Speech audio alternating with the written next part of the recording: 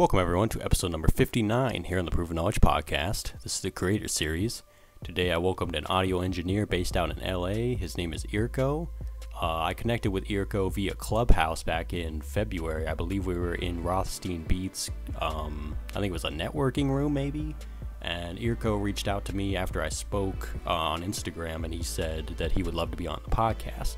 And I had recognized IRKO through like social media before. I never really checked out his work or anything, but I told him, I'd be down to, connect, and it's been a few months, but we finally made it happen today. IRKO has worked with a lot of different artists, most recently Joey Badass, Black Thought, many others, mostly in the hip-hop realm.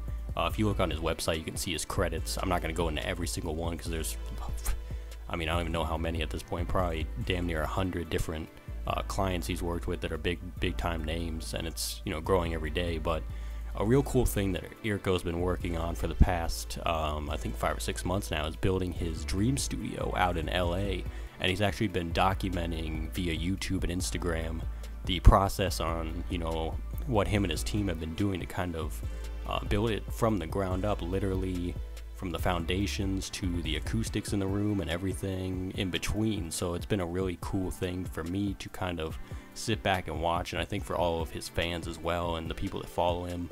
And we talked a little bit about that today. We talked about his journey, coming from Italy, where he didn't really have any connections or anything, and he came to the US, and he's slowly over the past 15 years just been working his way up the ladder, slowly but surely. And I think it there's a real testament there to, you just got to put in the years. Like we've said many a times, it's like, it's not always going to start where you want it to start, but if you continue to work every single day and put the years in and continue to make connections, undoubtedly, you will see results. And I think IRKO has done that, and I think his journey is just very inspiring to me. I can't even imagine going from a place, that, like he said in the episode, he said basically like, there was no hip-hop scene. There was barely even, a scene for the lane he was trying to get in. But he has made it happen over time, and he's figured out, how to plant these different seeds everywhere to continue to gain clients, to continue to get better over time. And I'm just very inspired by, him and his work and everything. And I look forward to hopefully getting to visit his studio when it's all said and done. And, man, I enjoyed this episode a lot. And IRKO's a really funny dude, and I refer to him in the intro as the best dressed audio engineer in music. And if you ever see, him with the bow ties and the glasses and everything, you probably know why. But yeah, without further ado, let's get into the episode today. Welcome, everyone, to episode number 59 here on the Proven Knowledge Podcast. This is the Creator Series. Today we have an incredible audio engineer. One might call this guy the best dressed engineer in music right here. IRKO is here. How are you, man? Thanks for having me, Anthony. Great. How you doing? Yeah, I'm doing great as well. And like I said, I know it's been since I think like February. We connected, I think, in Rothstein's room over on Clubhouse, the networking room, and you reached out about being on the podcast. And I was like, I've seen this guy on social media for the last like 3 years. I'm like, why would I not get this guy on the show? So, and it's funny because I never really like checked out your profiles or anything until then. And I'm like, this dude has a really cool thing going on here. So I'm glad to get you on the show, man. I'm ready to hear some of your story. So basically, to start every episode out, we kind of have the guests give a little bit of info, how you got into music, kind of what your journey's been like up to this point of your career. Yeah, for sure. Well, born and raised in Venice, Italy, growing up in a place that was and kind of is still very distant geographically and culturally from the American music scene and, everything that goes around here, especially evolving around hip-hop. It was this thing to where everything that I would see about music and things like that were on TV. It was kind of like a movie. It was not real, It was like so distant. And but I was so fascinated by it because the main reason was that there was no other genre of music back then that had that impact, that, the size of the drums, and I'm specifically referring to New York 90s boom bap hip-hop. So like real heavy drums and sample driven kind of things. Nothing like that was around in Europe at the time. And I just got fascinated because, interestingly, I had my first passion, timeline wise, was with audio. And that got me I guess leaning towards the attention towards hip hop, right? Because of that content, that audio content. And eventually, started, doing little mixtapes, DJing here and there, and doing little things. And eventually, that thing that was on my screen on TV, coming from the U.S., I try to recreate locally, which is very weird because, the cultural difference. At the time, I didn't even speak English that well, so I didn't know what evolved around hip hop music and anything like that. And but I guess the first lucky strike, well, one of many, was the fact that nearby where I'm from, there's a very, very large American Air Force base. And so at any given time, there's like a little sample of America right there. And that's kind of like, 45 minutes, it's close, And that allowed me to start interacting with a lot of people from everywhere from the States. And therefore starting to learn the culture and the different geographical locations of, the culture in the U.S. and, of course, the music. And having, the military, it's kind of like a very diverse sample of people of all ages, backgrounds, and, tastes and stuff like that in music, So it was very, very great. It was a great experience for me to be able to be exposed to that.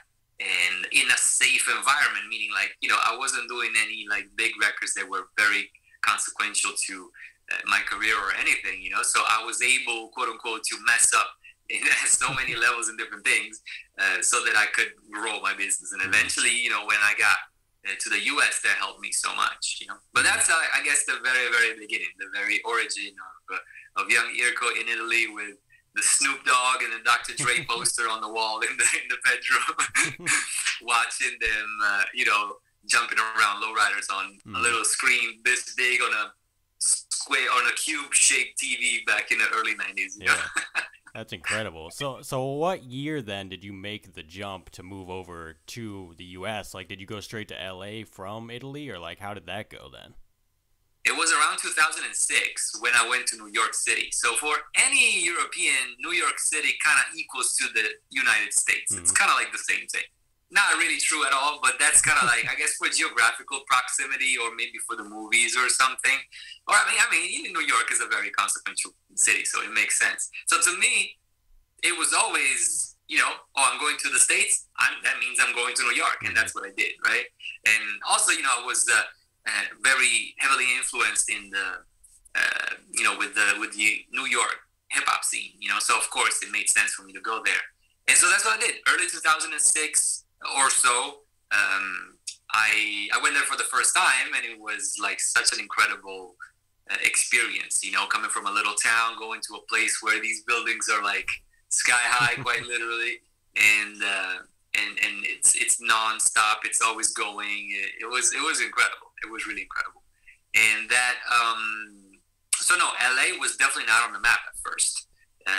It was more like let me go to New York and see what happens. And then eventually a client of mine flew me out here for a session. And I got here and I was like, oh, wow. Summer year round, hot chicks everywhere, big studios everywhere. I was like, oh, yeah, I'm in. Now, I've heard that New York and L.A. are kind of different in a way. Now, I've never been to New York. I have been to L.A., but is that true that New York, the climate and the creative climate is different than L.A.? Is it very, like, night and day, like they say, or not?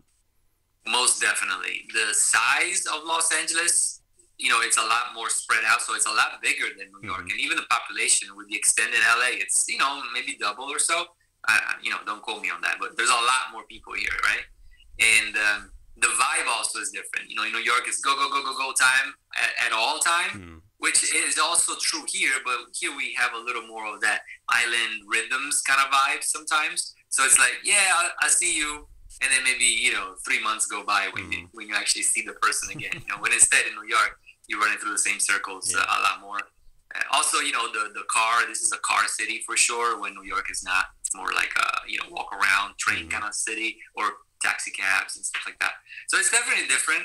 The cool thing about LA, though, that I find is that there's a lot more diversity in music. There's a lot of hip hop, obviously, but there's also a lot of rock stuff. There's you can go from engineering something from Disney today to do some hardcore hip hop the next day, easily, and that's very normal here. So I like that better. But that being said, I have huge love for New York. Last time I went there, I totally found myself looking up at the buildings like a tourist. Even though I've been there for so many times, so many times and for so long. Yeah. So yeah, you gotta love it, man. Either way, it's both places are amazing. Yeah, exactly. So I wanted to get kind of into your process of engineering. I think I saw that you're a Pro Tools guy. I don't quote me on that. I don't know that for sure, but what do you use? Are you strictly in the box when you're mixing? And when a client approaches you with a project, how exactly do you begin the process most of the time? Okay, so definitely Pro Tools. I've been on Pro Tools for my entire career. So to me, music equals Pro Tools. When I listen to music, I see Pro Tools. It's kind of like an extension of my arms and ears, right? Yeah. So definitely Pro Tools. Then what was the other thing? Oh yeah, how do we start working with new clients, right? Yeah. Okay. Usually what happens is this. Somebody in the team of this artist reaches out to me. Most of the times, I want to say half of the times, it's the producers. The other half of the time is split up between the artists themselves or maybe management, labels, A&Rs. It depends, right? Mm-hmm. But usually I talk to the producers. That's usually, I say that I'm the producer's best friend and the producer is my best friend too. I cater to that relationship real heavy. So that's usually what happens. However, with any song that I'm involved with, there's always a number of people involved. Producer or maybe multiple producers, artists or maybe multiple artists, and then there's label people, management people. So there's a bunch of people, and so usually it's one person that gets me into the situation, and then that kind of creates the snowball effect of the next time the other people that were involved in that mixing session, most likely if they like me and my bow ties, they will reach out again to hire me again, right? So that's kind of how it happens. Besides that, the actual logistics of the exchange, it really starts with me listening to the music, assessing whether I am the guy for the job.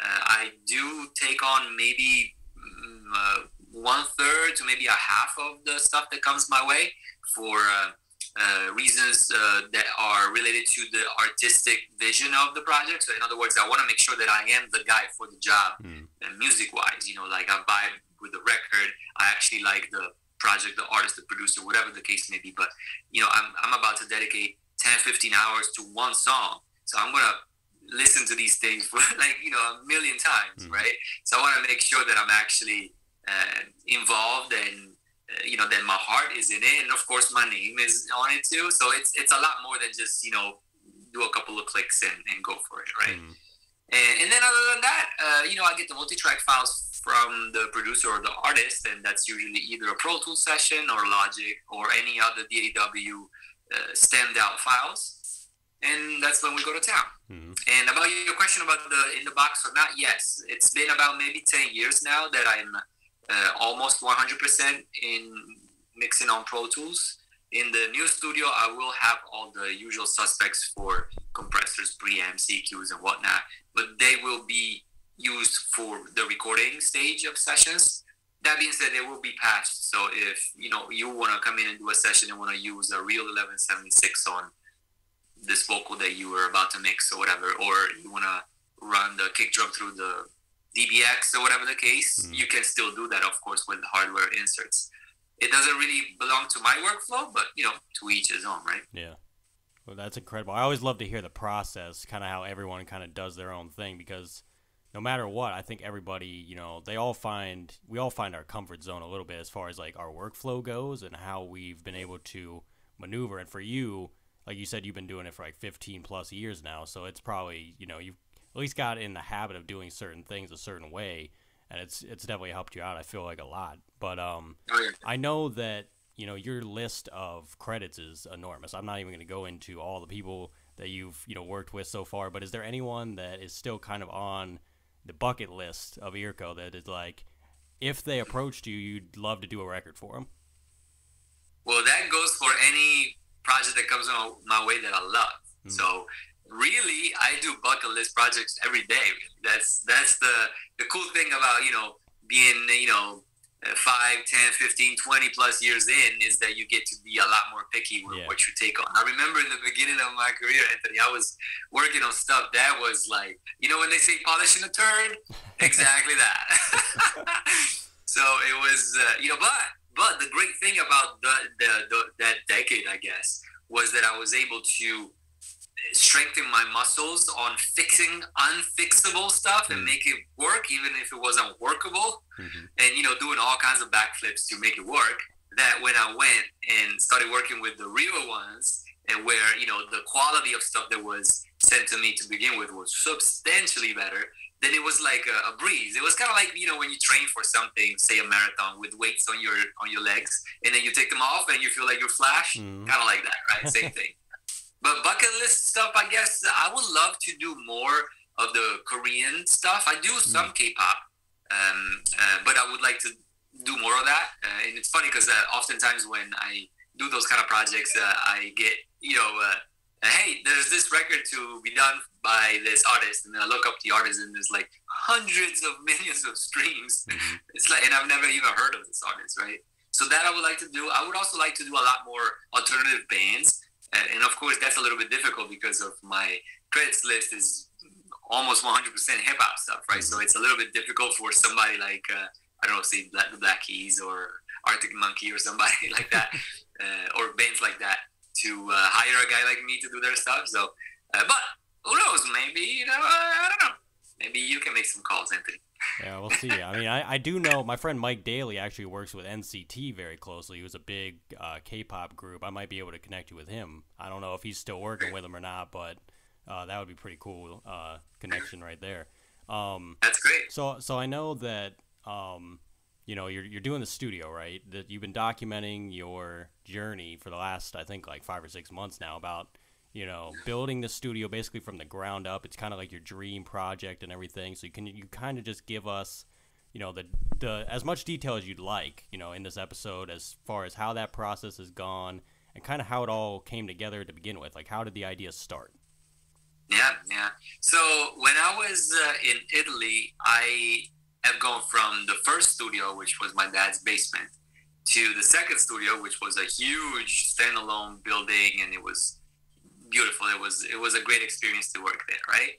When I came to America, of course, I just showed up with a bag, so I didn't have any tools, anything, right? So I had to basically start everything from scratch. And namely, because I was freelancing, I was basically using commercial studios, whether in New York or Texas or here, it didn't really, or Maryland, it didn't really matter. I was using other people's facilities, which was great, you know. And of course, I get to be in $1 million facilities every day and have the cream of the crop of tools and everything. Fantastic. But in the back of my mind, I always wanted, always knew, and it was no secret that I was going to open my own spot at some point. You know, obviously it takes a long, long time for this kind of thing to actually happen, especially doing it here in California, where price of real estate is very, very high. It's very difficult to achieve, you know, the kind of vision that I wanted, which is a little bit different than the studios that I have been using for so long. There's like this abundance of two of these, I guess, different ends of the spectrum as far as recording studios here in Los Angeles, but really anywhere. It's either you have these huge Disneyland style things like East West or Capitol Studio, you know, those beautiful places that are humongous, huge consoles, a lot of live rooms. Live rooms are huge. I mean, so big that you can park, you know, buses in there, you know, that kind of thing.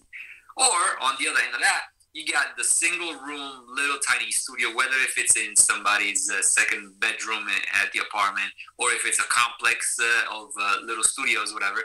That's kind of like the two things. It's either one or the other, right? So the big place, you know, $2,000-$3,000 a day to get in there, and you got everything top notch because Michael Jackson recorded here, because Frank Sinatra's microphone is in the closet, and so forth, right? Beautiful, amazing. On the other hand of that, you wouldn't really want to bring, I don't know, Little Pump through your living room to record in the second bedroom next to your kids, right?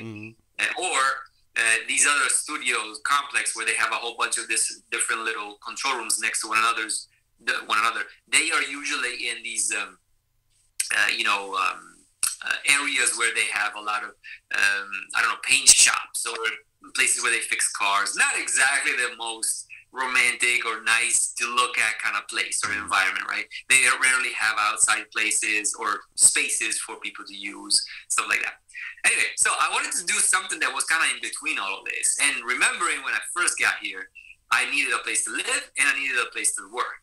And I needed both places to be substantially, well, not substantially, but I guess affordable for somebody starting out.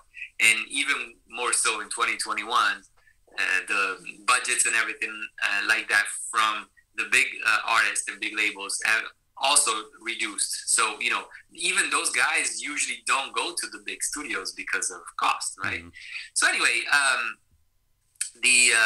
so that was my vision, basically to fill that need that I had when I first got here. And I was like, okay, so let me do something like a building where I can live and work, still have both entities or areas separated so that you can still live if you want to just live and work if you want to just work, right? And I wanted to be open to everybody so that people like yourself can come in and do whatever they want, whether you are a songwriter or producer or engineer, whatever the case, you know?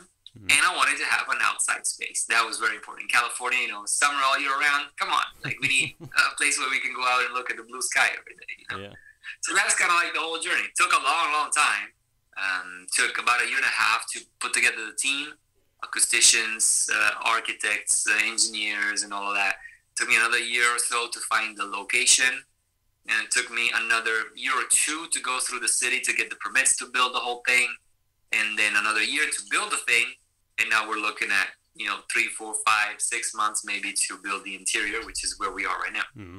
Yeah, man, I'll tell you, it's been super awesome just following your Instagram and everything and seeing the posts and seeing the YouTube videos about, like, how it's coming along and everything. And I love how you're taking, you know, kind of your fans and the people that have been following you on the journey with you. You know what I mean? It's like you're sharing the experience with all of us, so we get to kind of enjoy it as well. And I got to, you know, tip my hat to you, man, because that's a huge thing to kind of undertake, especially when it's, you know, just you and you alone trying to figure this out. You know, you said you have a team and everything, but it's like, it started with you know what I mean? So you kind of took your vision and are bringing it to life in such a big way. So yeah, like I said, man, when I come out there, I gotta at least check it out. You know, gotta see it for real in the real life. But hats off to you for that, man, because that's incredible. So I know that, you know, your Instagram is pretty deeply rooted. I think it goes back like several years, and your YouTube is amazing as well. How have you used social media to kind of, you know, develop your brand and develop your identity in music? And how has the changes that social media has, you know, undergone in the last few years, has that affected you at all? Have you still been able to kind of just, you know, find the right audiences to kind of see your work and maybe gain clients through that? Like, how has that gone for you recently, especially? Yeah, I look at social media as basically a big megaphone that I'm using to let the world know about what I'm doing. Mm-hmm. I don't really do any like paid promotion campaigns or ads or any of that. In fact, you can kind of see like when Instagram kind of closed the throttle on the likes and the interactions, the visibility went down dramatically. But I was like, I'm not going to pay to like get seen. Like, I'm not an artist or anything like that. And those that do dabble in music, most likely they will come to find out about me, you know. So so what I do is basically just show the world what I'm doing, and especially now with the studio construction, because it has been such a big project, literally from the ground up. Showing it didn't take me that much. I mean, the efforts of filming these videos, I mean, it is some effort for sure, but it's nothing debilitating, you know. I think an episode I can nail down in maybe 4 or 5 hours. By the way, I don't script anything. You probably can tell from my videos. Oh, no, I love that, though. I love that, though, because it's super, like, natural and funny, and, like, I enjoy it, for real. Yeah. I sit in front of the camera. I just, you know, say my stuff and be the goof that I am, and that's really it. And so so that's it's interesting for me because it's a way to let the world know about what I'm doing and what I have been doing, and kind of same goes for all the other platforms. Obviously, I feel like I'm more of a video guy, as in, you know, posting for pictures. I always find it to be a little awkward, but instead on camera, I devour the shit, just like we are right now. Like it's I have zero problems with talking on camera, so I'm down for that. The other cool thing about the social media thing is that you know the reach grows exponentially as you do it. So like my Instagram, I started a long time ago. I think it was maybe 6-7 years ago. I don't remember. It was a long time ago. Maybe it had been more than that actually. And you know what? I was able to get started really early on that, and I kind of grow. I've grown like a following on there, but I'm not an influencer or anything. You know, like I just like to show my stuff and you know, showcase my bow ties. I guess. You know what my favorite thing you post is though? The memes with the before and after mix. Those are hilarious, dude. Those are amazing. That's like my favorite piece of content besides the videos. I always see those and I just laugh so hard. Like I think you had like a Thomas the Train one time. I was like, this is hilarious. Yeah, I love those too, man. And they kind of they definitely reflect my personality because, you know, I joke around and I'm a jokester, but I do know my shit. You know, it's not like I'm fluff when it comes to the audio. That's all, by the way, that's the only thing I really know about. Because, you know, you probably have noticed in the video of the construction of the building, I've done fucking nothing. I know nothing about no construction. My GCs and family and friends make fun of me for having two left hands because I can't put a nail in the wall. But yeah, so that's that. Yeah, the memes are definitely here to stay. I have so many, and every time I see something online that could be applicable to that, I'm like, oh yeah, that's gonna be the next meme. Yep. That's awesome. That's great, man. So I know, like, we're about halfway through the year at this point. You know, we got about a week left in June. You know, what can we expect from you coming up? Either, you know, projects you're working on, or maybe more content we can expect. Is there anything that you can reveal that you're kind of looking forward to that we should be on the lookout for in the coming months? Yeah, well, besides the studio being finished, obviously that's the number one goal right now. But I'm constantly mixing so many different things. I actually right now have two full albums, two R&B albums open. The all mixes exist now, so we're in the tweaking phase. So once both of these projects are out, just like any other project I'm involved in, really, even singles, I always post them on my social media because I'm trying to push, you know, my clients, but also show the world what I've been doing. So that's the music. Definitely always is ongoing. The other big thing that's about to begin as soon as the studio starts to look like a studio. It doesn't even have to be finished, but it starts to be kind of functional. Is that my team, my audio team, is officially going to get started. So my buddy Steph, who's my recording engineer, is going to move from Italy to here and be the, I guess, first soldier of Team IRKO in Los Angeles, you know? So that's, you know, that's when the training will begin. I will make sure that I can, you know, pass on any kind of piece of knowledge that I have in my brain as far as recording to him, so that my clients can have the same service that I would give, but at a fraction of the cost. And that is a scene in which everybody's happy. Steph is happy because he gets to record. My clients are happy because they get to record in a beautiful studio at rates that are unbeatable. And then I'm happy too because I get files that were properly recorded that I'm eventually going to mix. So it's, you know, I'm very, very happy about this whole arrangement, and I'm looking forward to this so bad. You know, I can't wait. That, and also parties, man. I want to do parties at the building, and this is like the perfect spot for party town. So I can't wait, man. You're gonna have to come through to one of those. Now I got a question: if we have parties, do we all have to wear bow ties?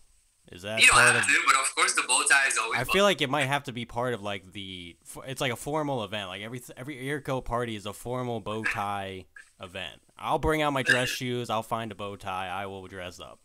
All right. Yeah, no problem. And if you don't have any, trust me, I have almost 300. So I was about to say you probably got a new one every day, so just borrow one. That's right. It's a big archive over here. Oh man, that's awesome. So, if you could go back 10 years ago, IRKO, maybe give yourself a piece of advice, or maybe not change anything at all, what do you think you would do?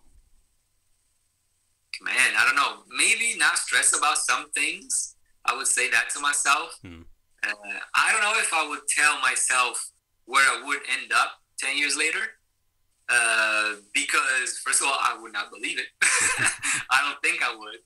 And second of all, you know, that push, that fire, kind of comes from that uncertainty and like these huge jumps in the dark that I've taken over my lifetime. And the last one and the biggest one by far has been this building for sure.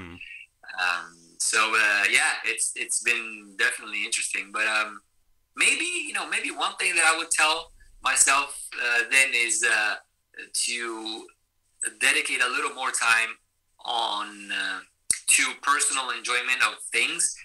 So in other words, what I'm trying to say is I turned my biggest passion into my career, which kind of removed my hobby, my passion for other things to be just that, just passions and hobbies or whatever, So maybe just have a little bit of that still ongoing parallel to the music thing, becoming the career. So escalating to the ultimate passion, which is making it into a career, just, I guess, maybe an idea.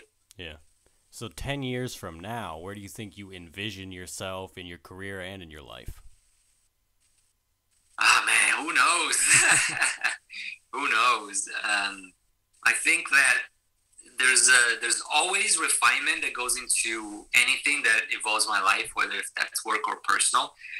So I probably would think that in 10 years, everything will be the same, but everything will be a lot better, a lot more of an oiled system, whatever that is, personal relationships, communication, life arrangements, things like that, in fact, my life 10 years ago and then the 10 years prior to that is not that different from today. I'm still in front of freaking Pro Tools every day. It's just that it's a little bit different. 10, 20 years ago, I was always in front of a console. I needed a console at the time. Now there's no more console, right? 10 years ago, I was freelancing around the States. Now I'm building my own spot. 10 years prior to that, I was in my own spot. So it's not that different, really, I guess just improved. It's always like the same but elevated. You know what I mean? You just elevate to the next level. Yeah, exactly.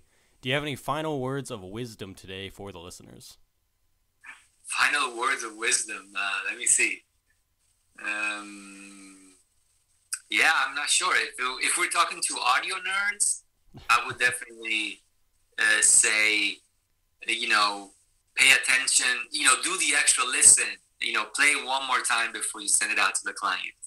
That could be a word, a couple of words of wisdom to potential engineers. To music guys, just generally speaking, producers, artists, or songwriters, whatever, I would say, be aware of who your audience is. Therefore, you can craft a piece of content that they can enjoy to the fullest. If your audience is, blonde Asians that like, very fast techno, make sure you know that. Therefore, you can talk to them. And once you grow that communication alley between you, the origin, and your audience, who's the receiver, then that's what matters. You can only have 100 fans, but if you have 100 fans that are loyal to you because of what they stand for, which might be the same thing that you stand for, then you've got an audience. It doesn't really matter. You don't have to appeal to the whole world. Just appeal to your audience. And that will be a thing that's applicable to all kinds of music, regardless of the genre. Exactly. Well, IRKO, that's all I have for you today, man. Like I said, I appreciate you, supporting my platform and even being on the show today. Keep being authentic, man. I can tell you're a real genuine dude, and I wish you luck on the studio. And like I said, I will definitely, next time I come to Cali, man, I'm going to stop by for sure. Let's do it, Anthony. Thank you much for having me. Thanks, guys, for listening today. That was episode number 59. We'll be back this time next week. As always, hit the support button on your podcast streaming platform if you'd like to send any funds. And we'll see you then. Thanks, guys.